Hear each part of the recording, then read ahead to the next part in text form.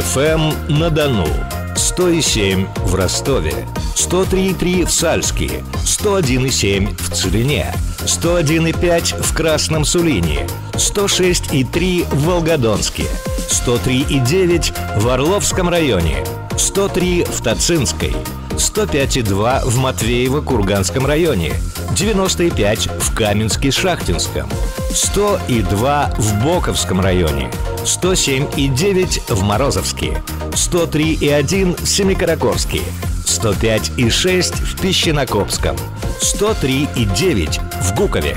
ФМ-на-Дону.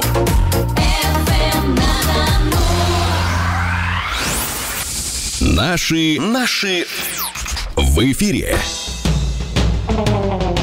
2 часа дня в Ростове, вторник, а это значит, друзья, что у микрофона Марина Орлова и Тимур Камышанский. За звукорежиссерским пультом Иван Сягин. Здравствуйте, и мы продолжаем проект «Наши» в эфире. Продолжаем приглашать в нашу студию авторов-исполнителей, беседовать в прямом эфире, слушать песни, а после эфира включать эти песни в плейлист, друзья, абсолютно бесплатно. Абсолютно бесплатно, и стать участником нашего проекта очень просто. Для этого заходите в группу «Наши в эфире» ВКонтакте, там есть раздел «Хочу в эфир», оставляйте заявки на участие, мы обязательно пригласим вас в нашу студию. Также можно сделать то же самое на сайте www.don24.ru. Все-то ты знаешь, Тимур, а вот забыли мы сказать, что работаем мы в прямом эфире. Друзья, 200 ровно 2... Да, 200 ровно 20... В самом настоящем прямом эфире. В самом настоящем. В этом можно убедиться, позвонив нам по номеру телефона 200 ровно 25 19. Друзья, звоните или пишите по номеру WhatsApp 8938 165 107. Ну а мы спешим представить наших гостей. Сегодня у нас в гостях авторы-исполнители. Во-первых, Алексей Сазонов. Здравствуйте, Алексей. Здравствуйте. Здравствуйте. Олег Андрес. Ура, всем привет. Ура, ура. Директор Олега Андреса Светлана Пономарева. Здравствуйте, Светлана. Добрый день. Прекрасно выглядите, вообще рада Спасибо. Вас видеть. Я рада, что сегодня я не одна в мужской компании, что у меня есть еще собеседница. Конечно, да, конечно. И у нас есть замечательная собеседница, помимо тебя, Мариночка. Дорогие друзья, да. Конечно, наши радиослушатели знают уже и Алексея, и Олега, поэтому сегодня, друзья, что мы узнаем? Ну, во-первых, новости. Что произошло нового за это время, пока мы не виделись. И, конечно же, послушаем новые песни. Как вообще у вас настроение? Весеннее. Отличное. Прекрасное. Да. Прекрасное. Алексей? Апрельское. Апрельское. Тимур, а у тебя? Ой, у меня замечательное настроение, потому что чудесная погода сегодня, замечательные люди в студии у нас сегодня.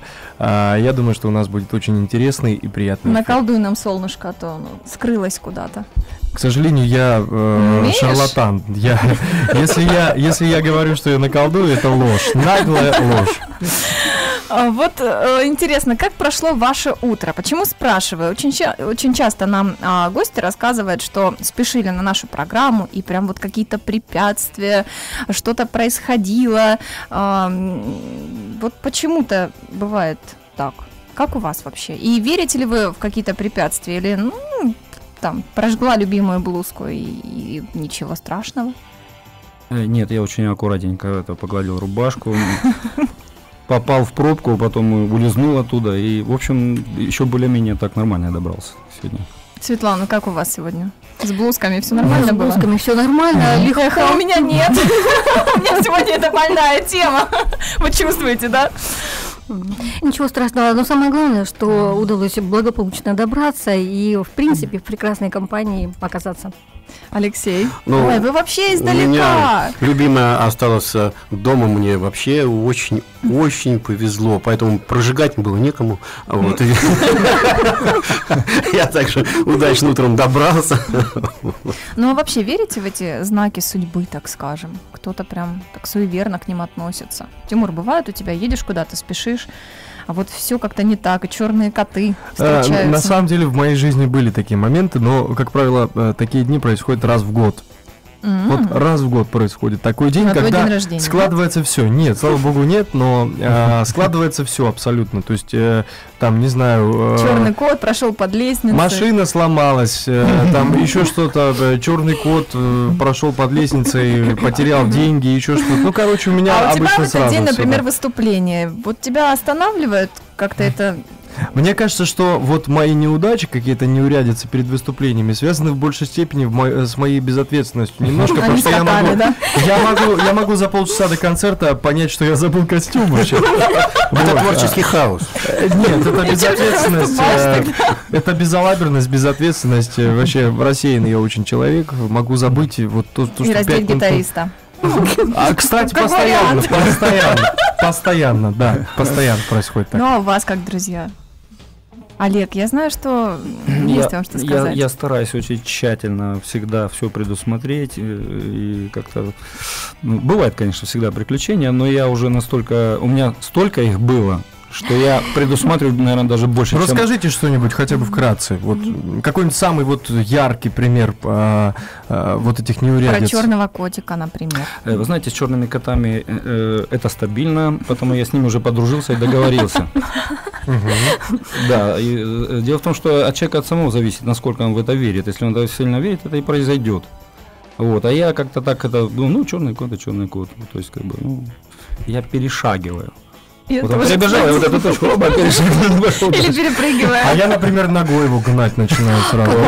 Тимур, как можно? Можно просто с ним поговорить. У меня, например, когда перебегает черный кот, я останавливаю взглядом, потом говорю, даже не вздумай. И Он получается, на меня да, смотрит Светлана? ошарашенно, я спокойно прохожу, потом оглядываюсь, нормально сидит. Все. Но он не слушается. Знаете, ну вот в моем случае, например, телекинез абсолютно не помогает, потому что я бездарен в этом, а поэтому мне лучше ногой. По старинке, Дяшка, там Да что же это такое? по старинке. Я ненавижу котов, просто я больше собак. Зря сегодня Тимур Мурмур сказали. Да. Тимур, главное, чтобы в ту сторону убежал, а не в противоположную, потому что он не должен твой путь перейти. Это, опять же, это суеверие, приметы, в которые, на самом деле, вот кто верит, с тем и происходят Да. такие Ну, моменты. так-то да, мысли-то материально, конечно. А давайте у наших слушателей тоже что-нибудь спросим интересное. Давайте. Телефон 200-25-19, друзья. А верите ли вы в суеверие? Какой ты сегодня оригинальный. Я очень долго придумывал Алексей, ну формулировку. а вот вы летом находитесь в круизах очень часто. Да. И насколько я знаю, это речные, да, или морские? Речные Да, круизы. по Волге, да. А вот Волга-Балт, Волга-Дон. какие-то, наверное, речные приметы существуют. Приметы, да, вот чайка вот летит, если за теплоходом, то значит То будет костюм запачкан. погода. Можно раздевать гитариста. Абсолютно, да. Как хорошо, когда есть гитарист, да? Извините, что я вас перебил, пожалуйста, Нет, продолжайте. ничего, да. Погода, значит, будет хорошая. Ну, а в хорошую погоду чайки летят, и костюм испорченный будет. Подредактировали чуть-чуть. Ну, Хорошая кстати примета, говоря, да. следующая песня, которую мы послушаем, она и называется «Круиз». Алексей, ваша песня, насколько я понимаю, ваша новая песня. Да, ну Давайте послушаем и затем побеседуем. Наши в эфире. Сразу захотелось на море, ну или на Волгу, да? Рано, Марина, рано. Да, Чуть вот позже. такие песни Чуть-чуть. вдохновляют. Песня Алексея Сазонова «Круиз» сейчас прозвучала. И напоминаем, что у нас сегодня в гостях Алексей Сазонов, Олег Андрес, Светлана Пономарева, Тимур Камышанский и Марина Орлова. А что это Как я в всё гостях? звучно. Я не понял. Замечательные люди ты перечислила. Но почему я в гостях? Ведущий Тимур Камышанский. Спасибо. Друзья, Да. по-прежнему работаю в прямом эфире. 200-25-19. У нас просто смешинка сегодня в студии летает. Она осталась после вчерашнего дня, наверное, после 1 апреля. А вчера, я думал, у вас кривое зеркало здесь интервьюировалось вчера. Нет. Кстати, хорошая идея. Думаешь? Ну, наверное. Друзья, уважаемые гости, скажите, какие новости вообще? Чем заняты? Какие проекты впереди? Вот что интересного произошло в вашей жизни, пока мы не виделись? Впереди не надо пока сейчас, это потом. Давайте, что произошло интересного. Тимур, не опережай события. Ну почему же? Это продолжение вопроса. Может быть, люди сначала ответят на первую часть моего вопроса. Алексей. Алексей, ну, у Алексея много что произошло, хотя это все относительно. Были два мероприятия в Германии. Один, значит, такой тур-вояж по 5 городам это был ноябрь месяц, вот, и новогодняя работа прямо в саму новогоднюю ночь. Вот. Тоже в Германии? Да, тоже в Германию. Ну, такие два. Не отдыхается вам, Алексей? Ну, как бы, а кому из артистов отдыхается? Артист отдыхает на сцене, даря свою душу в песнях зрителям, слушателям. Как мило. Замечательно. Олег. Да, что меня касается, у меня февраль был, наверное, самый насыщенный в моей жизни. Там было у нас 3 праздника. Это 14 февраля, это освобождение Ростова, Аксая, Луганска и так далее. Тут несколько сразу было.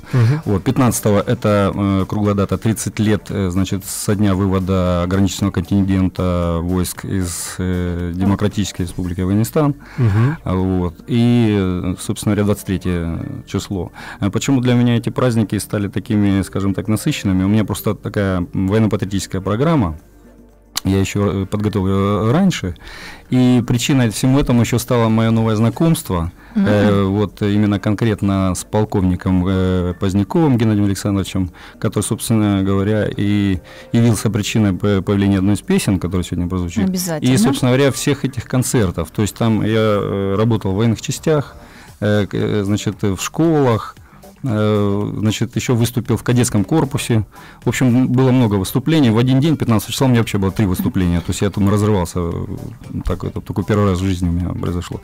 Кроме всего прочего, еще поучаствовал в 2 фестивалях. Успел, значит, 24 февраля это чемпионат России в области исполнительского мастерства. Я там взял, собственно, первое лауреатство. Поздравляю. «Живи, родная Русь», песенку да, там спел. Хорошая песня. Вот. И второе, вот 24 марта было. Это международный фестиваль, тоже у нас здесь в Конгресс-холле. Там второе, я сделал 2 степени. Там Кристину пел. И вот так песня, которая еще сегодня прозвучит. Собственно говоря, вот. А я знаю, Олег, почему вы все успеваете. И по 3 выступления в один день, и вообще много выступлений, потому что у вас замечательный арт-директор Светлана. Светочка, давайте сейчас о женском. Это точно. Мальчики подождут. Какие новости у вас? Ну, собственно говоря, эти новости Олег уже и озвучил. То есть это участие в фестивалях, это организация концертов, это планирование будущих выступлений, гастролей. В общем, действительно очень насыщенный график, поэтому могу сказать, что действительно время прошло так, что просто не успели заметить, как оно пролетело с новогодних праздников буквально вот до... Скоро уже лето, круиз. Да. А скажите, я знаю, что очень много таких проблем, может быть, мелких, бытовых, вы берете на себя. Как настоящая, сильная женщина. Естественно, что авторы-исполнители – это существа талантливые, нежные, ранимые существа. Это просто творцы, поэтому к творцам нужно относиться бережно и трепетно, понимая, что вся эта бытовая нагрузка – это, конечно, не то, что должно занимать их высокое внимание. Светлана, ну скажите, пожалуйста, ну вот хорошо, это все замечательно, нежно и трепетно, а почему Олег рубашку сам себе гладит? А потому что директор занимался моими же делами. Уже брюками. Все, теперь Тимур, расскажи. Любопытный какой. Алексей, а у вас есть директор? У меня нет директора. Сам по себе, я сам такой по себе. самостоятельный. Есть такое 2 в одном понятие. Вот я вот 2 вот в одном. Вот. Ну, одеждой я вот как-то изредка только сам занимаюсь. В основном это жена как бы занимается, потому что мы всегда вместе. Изредка только не вместе. Жена гладит рубашку. Чтобы, да, но чтобы не прожгла, я сегодня без нее. Без нее! Спасти рубашку. Без нее, без рубашки, обратите внимание. Да, без рубашки сегодня, Алексей, да. Олег, мы планировали сначала послушать песню богатырскую, а полковника Позднякова уже в финале программы. Но сейчас, если Иван Сягин согласится на наш маневр непредсказуемый, давайте дадим вам право выбора сейчас. Вот, какую песню послушаем? Вы меня спрашиваете? Да. Валя, раз я уже заикнулся, давайте тогда послушаем полковника Позднякова. Полковник Поздняков. Да. В прямом эфире, друзья. Слушаем.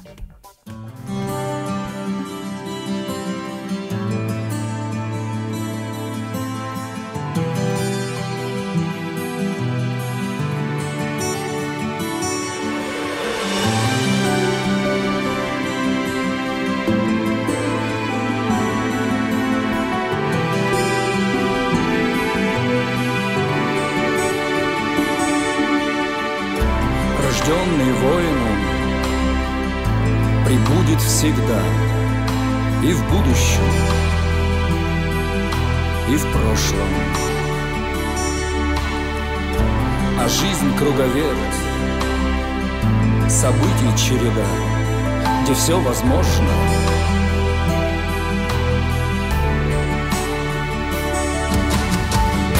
Горячий Афган идет за тобой, спецназ на рассвете.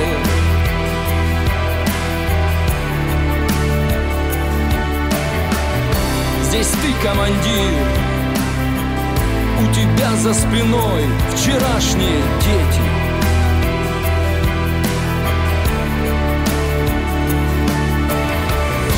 Судьбе улыбнись, твой выбор таков, вперед, полковник Поздняков.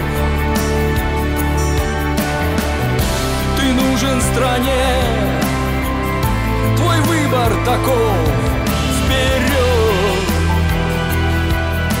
полковник.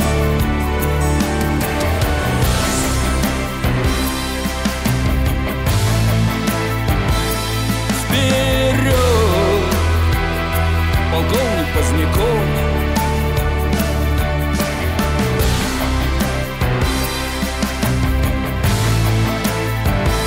Вперед, полковник.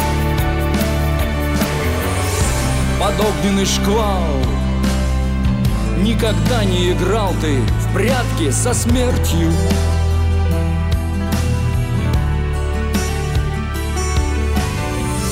В палящих лучах ты презрел боль и страх судьбой круговертью.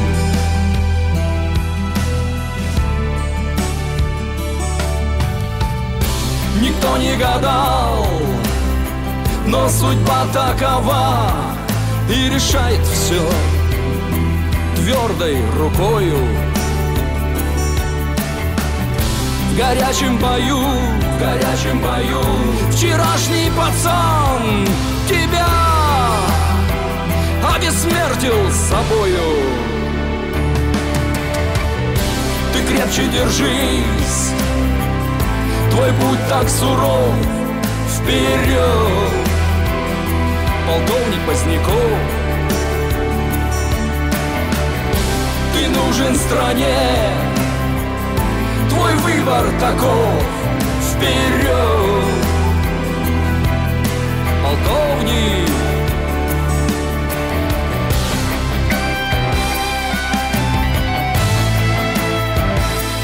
Вперед, полковник Поздняков.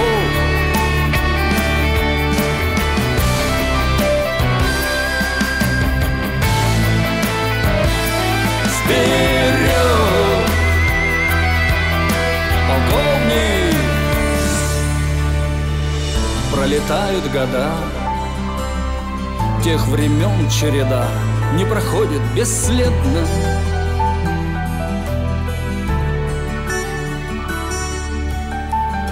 Твои ордена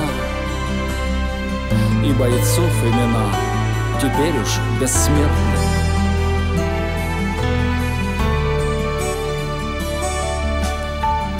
Пусть раны твои и шрамы твои исцелят твои внуки.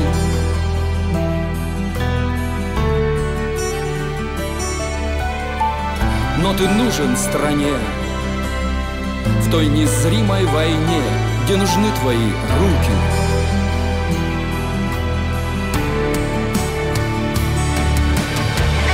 Судьбе улыбнись, твой выбор таков, вперед, полковник Поздняков. Ты нужен стране в той незримой войне, вперед, полковник.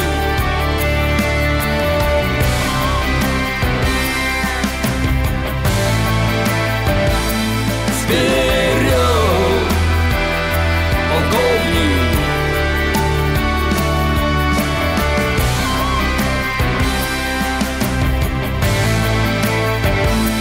Вперед.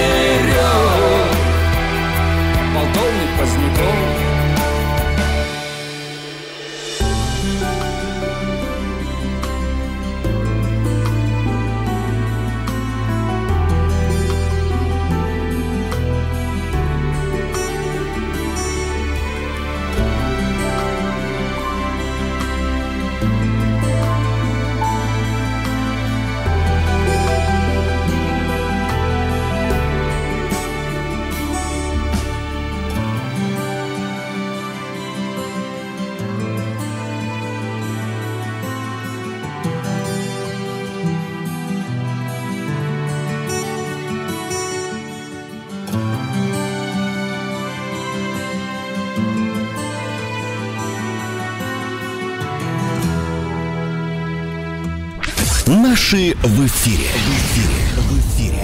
Мы вновь в студии программы «Наши в эфире». 200-25-19, телефон прямого эфира. С вами Тимур Камышанский. И Марина Орлова. Только что мы послушали замечательную песню Олега Андреса, которая называется «Полковник Поздняков». Ах, какая аранжировка. Замечательная. Олег, вот у меня сразу к вам вопрос. Вот так, с лёта. Я думаю, что многих наших радиослушателей интересует все-таки, из текста песни мы кое-что поняли, но, тем не менее, вот чем так вдохновил вас полковник Поздняков? Расскажите об этом. Немножко, да. Значит, мы познакомились на одном из моих выступлений. Ему понравилась тематика патриотическая, и он пригласил меня на это мероприятие к 30-летию.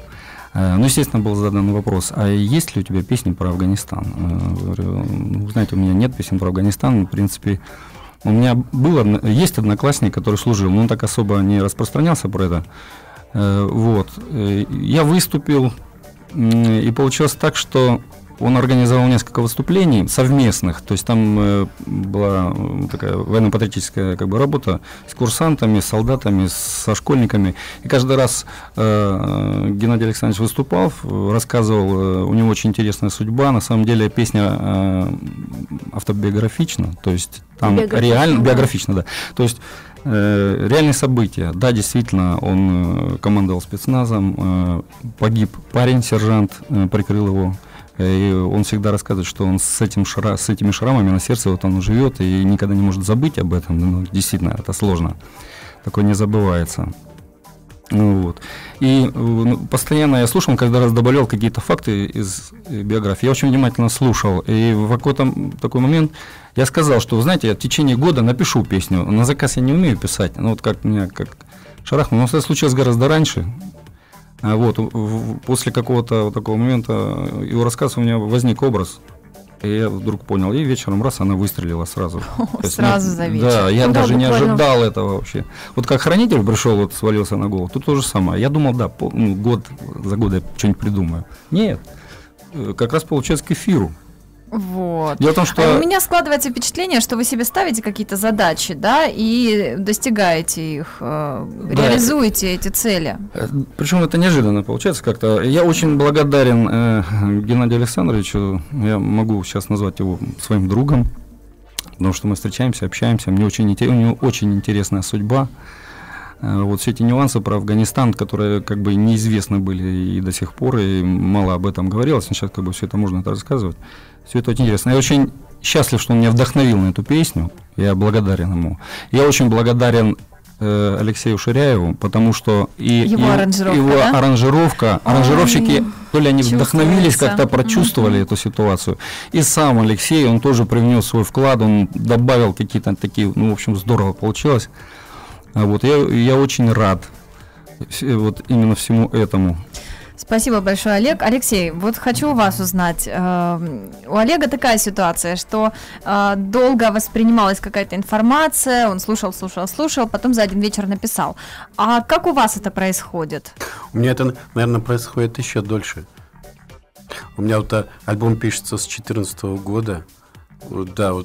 Жизнь накапливает. Это действительно так, потому что вещь, это как, в общем-то, плод, он должна созреть. Поэтому что-то накапливается, что-то мы слышим от первоисточника, что-то мы подчеркиваем в каких-то новостях, где-то, все, что мы чувствуем. И потом это как-то капелька капельки складывается, и, в общем-то, рождаются такие, как у Олега, замечательные, в общем, такие мощные, я бы даже сказал, по аранжировке. У меня даже где-то возникли ассоциации, это мое личное мнение, близки к подачи, как у Виктора Цоя, где-то есть такие мы тоже об этом подумали. Да, прям такая замечательная вещь. Качественная вещь, да, именно такая какая-то воодушевляющая. А в круизах вы проводите много времени. В круизах у вас больше песен рождается все-таки или на суше больше? Работаю я каждый день, 90 дней подряд за лето. Я не только даю концерты, я еще и диджей. Я еще и звукорежиссер. А как вы, как-то... Тимур тут... У диджеев есть всегда какие-то, скажем так, псевдонимы. У вас У есть меня какой-то нет, псевдоним? у меня есть просто лазер-шоу от Алексея Сазонова, потому что лазер-шоу я привез из Германии, все очень такие хорошие автоматические приборчики, красивые, вот, поэтому музыки достаточно, вот, дружу как бы с музыкантами, кстати, привет, и Володя передавал, недавно Черняков он у вас был на эфире, мы буквально с ним вчера созванивались, он говорит, да ты что, говорит, привет всем радиослушателям, это меня, поэтому вот, как бы должен был его как бы просьбу исполнить, вот, поэтому он у меня был, кстати, на корабле тоже мы вместе там зажигали. Зажигал под лазер-шоу, да? Какие подробности выясняются. Ну что ж, дальше больше, как говорится, еще больше подробностей мы узнаем обязательно после того, как прервемся на рекламную паузу. Но, друзья, оставайтесь с нами, потому что у нас с Тимуром такие вопросы заготовлены. Подтверди, Тимур. Я вообще все свои уже задал. Нет, друзья, оставайтесь, у нас еще песни, вопросы. В общем, много всего интересного. ФМ-на-Дону. Реклама.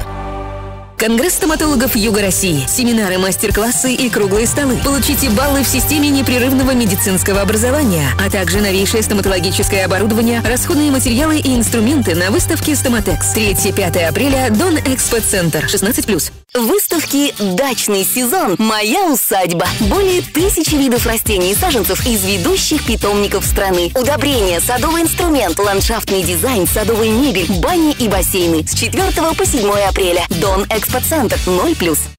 Дельфийские игры, хороший старт в карьере и выход на мировую сцену. Столько эмоций нельзя получить нигде.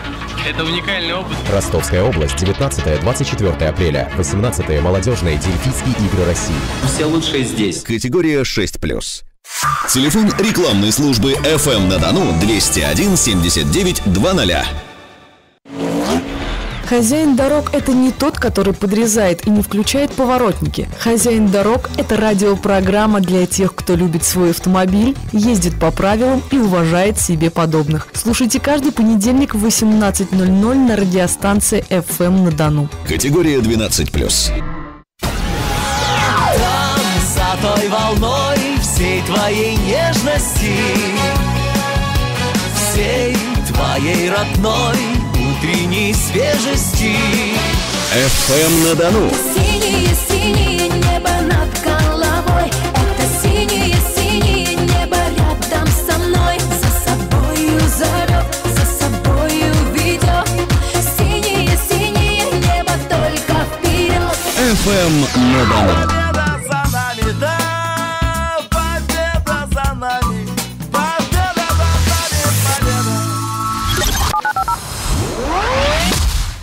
Наши в эфире.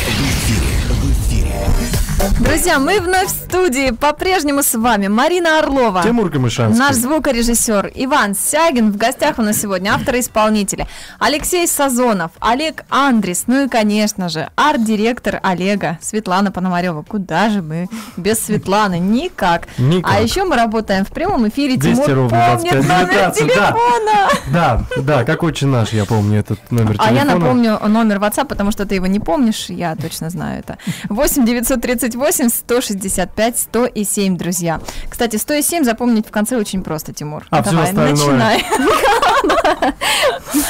Ну что ж, продолжим нашу беседу. Я знаю, у Тимура первый вопрос. Да, у меня есть вопрос, я все-таки придумал за время рекламы вопросов несколько. Что же именно я хочу у наших гостей спросить?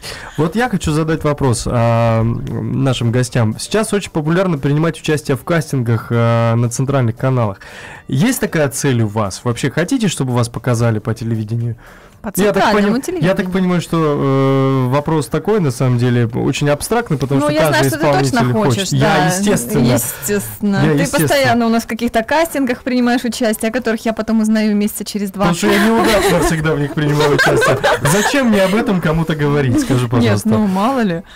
Так. Знаете, да, у меня был такой опыт, я принимал в проекте «Секрет успеха». Я там тоже! Был в жюри Валерий Меладзе, да, Гечман Вальдек, госпожа, и Александр Ревзин, кинорежиссер. Вот у нас в Самаре они к нам приезжали, так как я в то время жил в Самаре. Вот я прошел Ким Брейдбурга, у нас был композитор. Ким Александрович, да. Ким Александрович Брейдбург два раза и вышел вот уже на итоговое жюри, где был Валерий Меладзе. Вот, как бы это большой очень опыт хороший, поэтому как бы, ну вот. Вы планируете дальше продолжать? Я не исключаю, абсолютно не исключаю. А опыт хороший в каком плане?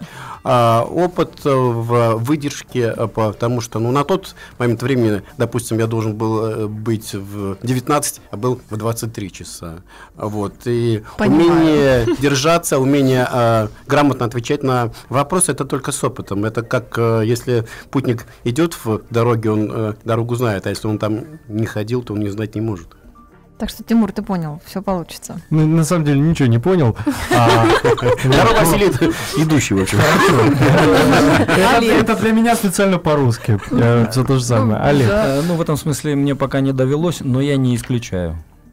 Тут такой один момент, что, во-первых, ну, я не пою каверы, я пою только свои песни. То есть это должен быть конкурс какой-то с авторскими, как бы, да. И второй — возраст. Сейчас так это довольно ограничено. Да ладно, Олег. Да, вот какой возраст? Ну, не везде ограничено. Да разве есть у них такие ограничения критерии? Есть. Ну, пожалуйста, вот недавно прошел проект «Голос 60+.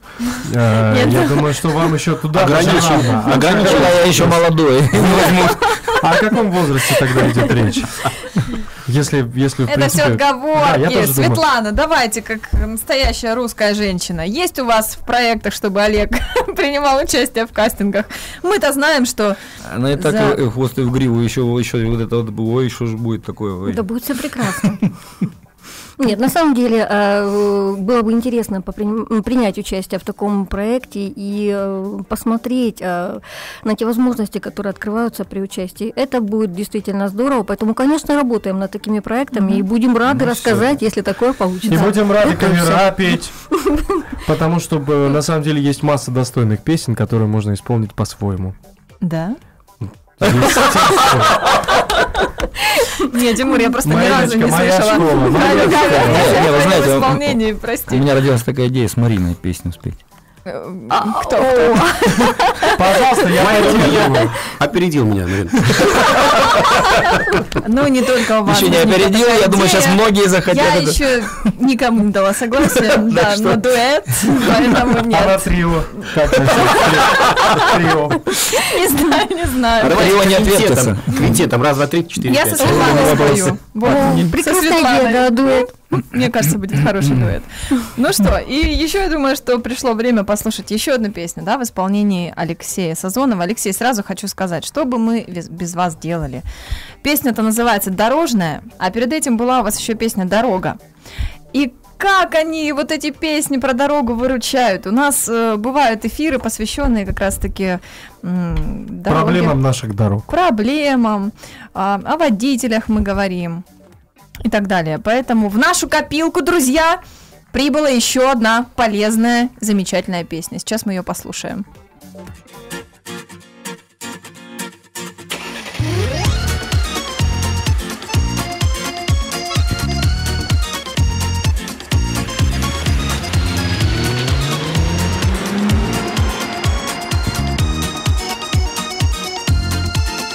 На машине чух-чух-чух мы поедем, пробки Яндекса чух-чух мы объедем, а снежок за месяц в небе накопился и за день на головы вмиг свалился.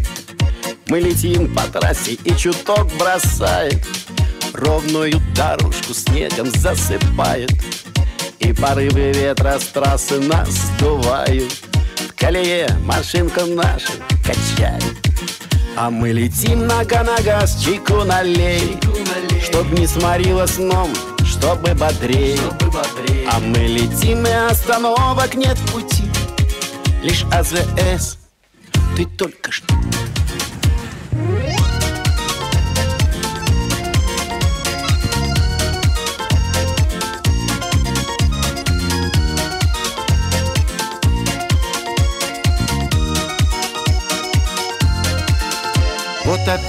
направо, классно, я моргаю, да куда там, задний не пускает.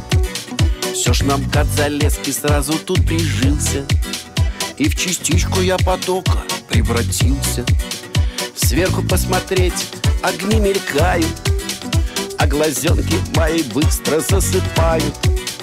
Ведь немножечко осталось мне доехать, в руль вцепился из колеи, чтобы не съехать. А мы летим нога на газ, чайку налей, чтоб не сморило сном, чтобы бодрей. А мы летим, и остановок нет в пути, лишь АЗС. А мы летим нога на газ, чайку налей, чтоб не сморило сном, чтобы бодрей. А мы летим, и остановок нет в пути, лишь АЗС. Ты только жди.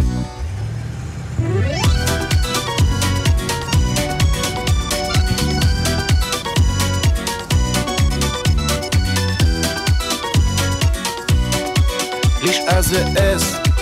Ты только жди. Ты только жди. Ты только жди.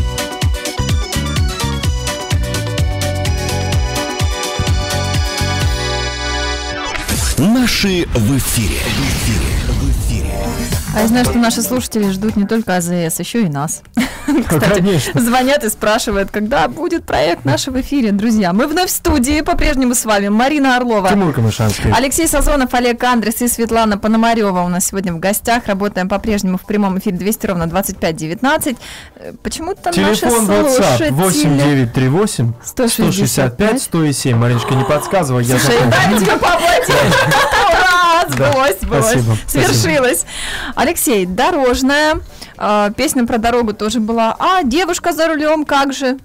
В планах? Девушка за рулем. Вы знаете, как бы, да нет. Так она болевшим. Это будет не очень хорошая песня, поэтому... Почему прям так? Ну, девушки, кстати, разные все бывают. Бывают абсолютно разные, поэтому я здесь, как бы, наверное, не буду говорить, что все женщины не могут рулить. Нет, я знаю, которые еще круче рулят. Фору дадут, да? Это мы со Светланой, да, Светлана? Вы же за рулем? Я нет, я не водитель, я пассажир. А почему вы не водитель? Да, мне настолько хорошо и комфортно, когда... Она штурман хороший. Нет, вы знаете, к сожалению, штурман я тоже не очень хороший, а водитель я вообще не стала пробовать. Просто директору не положено. Наоборот. По статусу, да. Ее возят, я ее вожу. Вот так, да. Просто гораздо удобнее, комфортнее и надежнее. Поверьте, намного надежнее, когда сидит уверенный водитель, опытный за рулем. И я спокойно, и знаю, что окружающие тоже. 15 Полная лет в такси, безопасность. поверьте, я опытный. Да. Я тоже опытный водитель. Не 15 лет, Это мы такси, все 6 знаем, лет. Мариночка, эту Что? грустную Я, кстати, тебя историю. подрезала, да? Слава богу, нет. Слава богу, мы не сталкивались. На дороге. Да. Друзья, у нас есть ваши сообщения, которые приходят нам по номеру WhatsApp. Олег, песня про Русь у вас есть, а есть ли в планах написать песню про Ростов? Пишет Кстати. нам Олег, кстати. Хороший вопрос. Да, она сейчас находится как раз у Ширяева в разработке. Да вы что? Ну, Вот так там- вот взяли и выдали все тайны. Там и про Ростов, и про край Донской, это все такое шире. Да, вот такое вот. Называется «Где живет жар-птица». Я так анонс сделал. Он будет в следующем эфире, может быть, там попозже. Как интересно. Да. А То есть обычно, здесь знаете, живет все-таки. Конечно. песни про Ростов называют обычно «Мой Ростов», как, например... Что значит обычно? Что значит обычно? Не называют, а называют. Нет, ну где-то фигурирует название обязательно Ростов. А, нет, есть у нас одна песня про Ростов, но называется «Москва». Ого, как интересно. А левый берег Дона. Ну, в общем-то, да. Нет, там Ростов все равно упоминается. А у нас еще один вопрос к нам пришел на WhatsApp. Алексей, вопрос к вам. Все песни в вашем исполнении очень позитивны. Лирика вас не притягивает? А у меня есть и лирические замечательные песни. Но я думаю, что, в принципе, каждая, в общем-то, песня, она уместна в каждой ситуации, а хочется дарить позитив, в общем-то, и драйв. Ну вот, кстати, в наш плейлист вы всегда присылаете веселые песни. И на самом деле, если так проанализировать, веселых песен Не хватает. намного меньше. Да, Марина, это правда. Да, это правда. Я с этим тоже постоянно Все сталкиваюсь. любят страдать. Это проще, чем улыбаться. А мне... нет, подожди, у меня есть другая информация. У меня есть информация, что веселые песни писать сложнее, чем такие медленные, грустные, лирические. Ну, даже вот не знаю, как на этот вопрос ответить. Откровенно, пожалуйста, Алексей, как обычно. Сложнее, что нет. Ну, наверное, в принципе, лирические тоже писать совсем как бы непросто, потому что это нужно пережить. А переживание это всегда непросто, особенно если в душе, в сердце. Я думаю, что в следующий раз вот у меня будут другие вопросы. Алексей, а почему у вас одни лирические? Грустные. Вы что, вот так вот... Вы знаете, мне кажется, у вас образ другой немножко, вот в плане характерности, скажем так. У вас образ позитивного, светлого человека, который дарит настроение. Такой живчик-моторчик такой. Да. А мне еще кажется, что это Алексей работает с публикой непосредственно и всегда работает, когда ставишь веселую песню, и люди просто не могут усидеть на месте, они идут танцевать. Если бы был танцпол, я бы в обе песни станцевал. Ну вообще странно, если бы диджей ставил бы медленные песни одни, это немножко, наверное, другой формат. Он бы не работал. Абсолютно верно. Алексей, задание для следующего эфира. Придумайте себе какой-нибудь креативный такой творческий псевдоним, диджейский именно. Да, и медлячок обязательно. Или что-нибудь. И медлячок, Алексей, обязательно. Обязательно. Ну что же, сейчас мы послушаем еще одну песню, да, Тимур? Ты не возражаешь? Да, Мариночка, конечно. Это просто песня, которая в прошлый раз, помните, я ее там пиарил хорошо так в прошлом эфире. Еще. Интересно, какую же песню ты там? Вот Олег, как настоящий богатырь, сочинил песню «Богатырская». Этим все сказано, друзья, слушаем.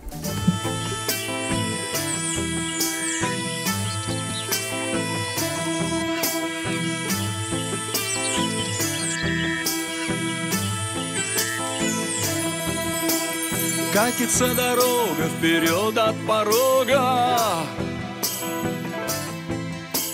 ни конца, ни края, конец где не знаю. Так вот шаг за шагом на мост за оврагом, прямо от ворот иду вперед.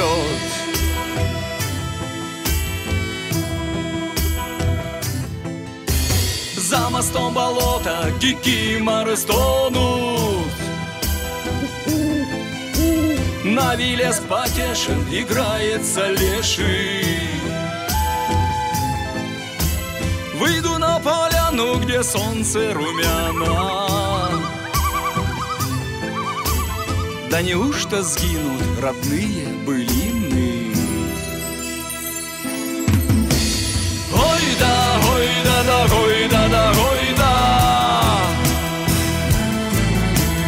Ой да, да, ой да, да, ой да, да, ой да. Ой да, да, ой да, да, ой да, да, ой да. Ой да, да, ой да, да, ой да, да, ой да. Двинусь я тропою, сторонка родною,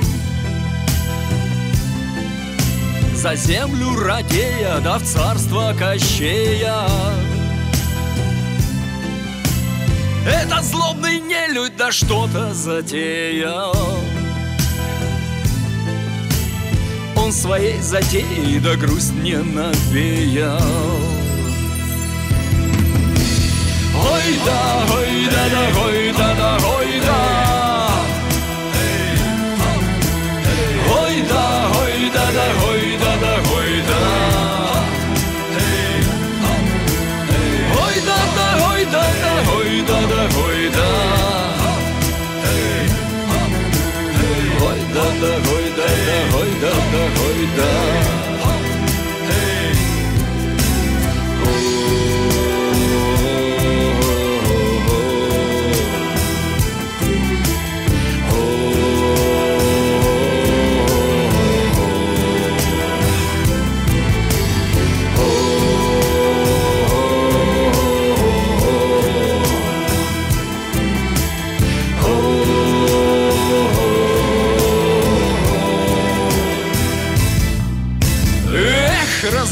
Бьется душа, словно птица,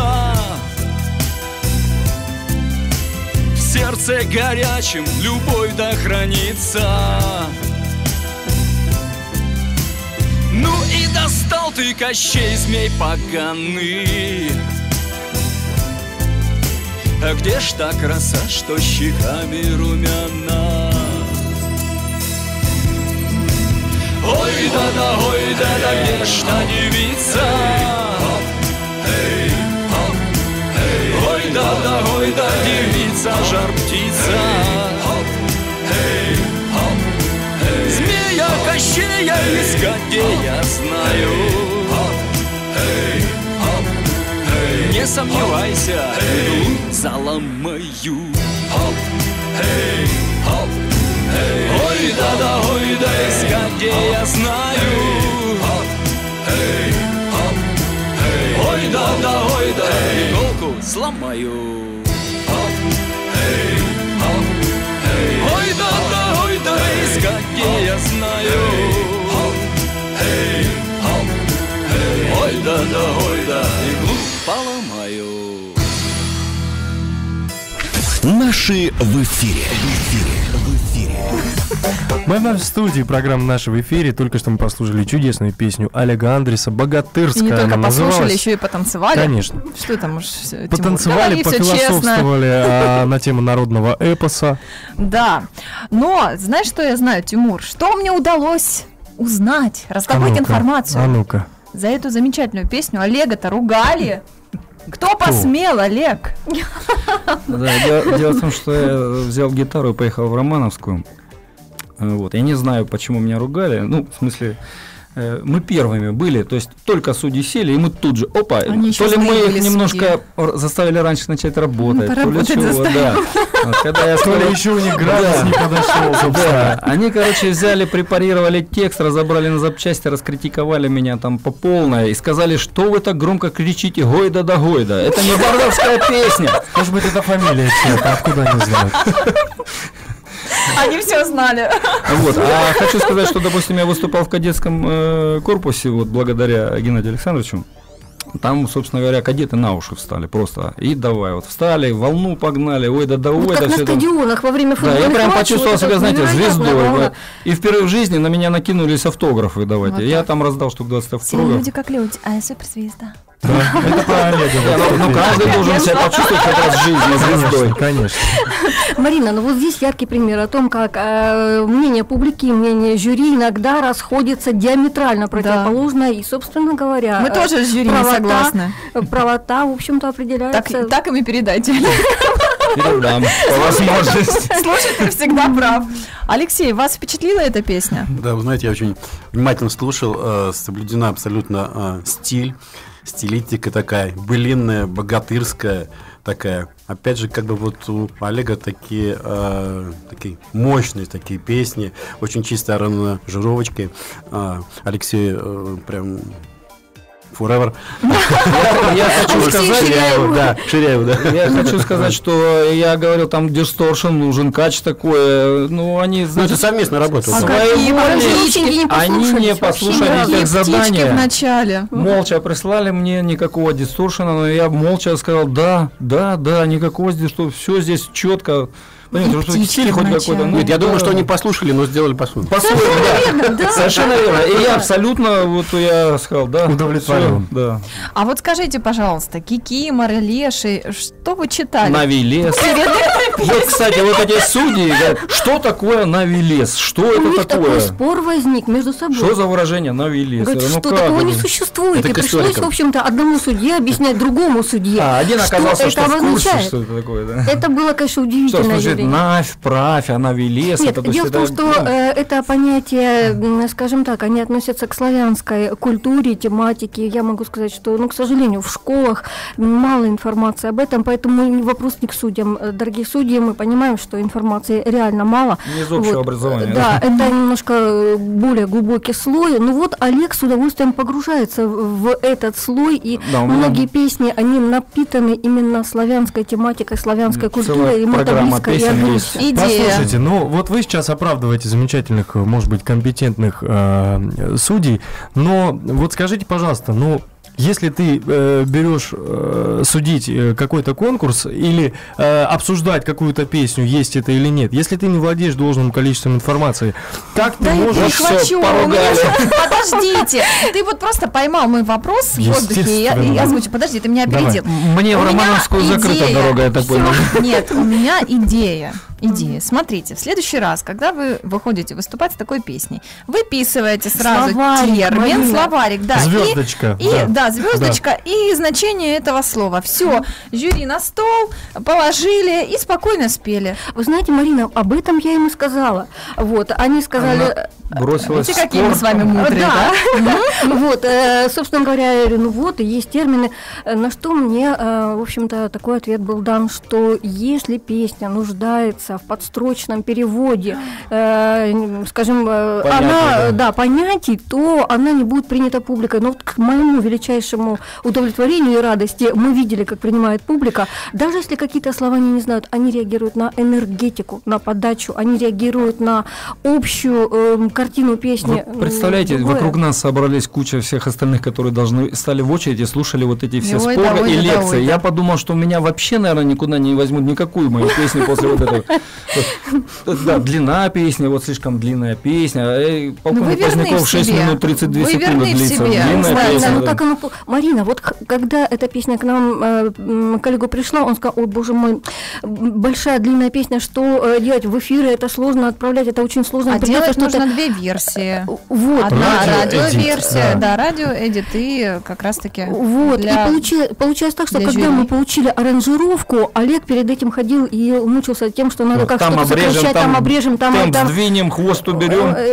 В итоге он услышал, сказал: ни секунды, не могу, это не отдам, потому как что... я вас понимаю, когда начинаешь монтировать телевизионные программы, все кажется таким важным, интересным, не можешь вырезать. У меня песня в изначальном варианте 48 минут одна идет. Композиция. Конечно. Я не могу ничего убрать.